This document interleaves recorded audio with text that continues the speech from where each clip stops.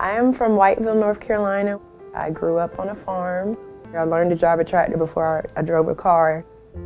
When I got off the school bus, I always got off at my grandmother's house. She always had dinner ready, so I did my homework at my grandma's house. My maternal grandmother, she's a breast cancer survivor. My dad's sister, she's also a survivor. My paternal grandmother, she passed 3 years before I was born, and she died from breast cancer. It happened when they were in their 40s. When I became more knowledgeable about what breast cancer is, then it started to hit me, wow, it affected so many people in my family, it can happen to me.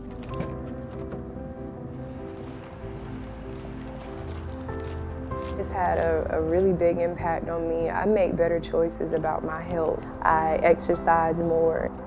I eat better. I like to tell people about how it's impacted my family. I like to be a personal advocate to tell people how important it is to look out for their own health.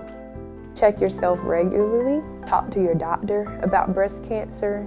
Talk to your family members about breast cancer.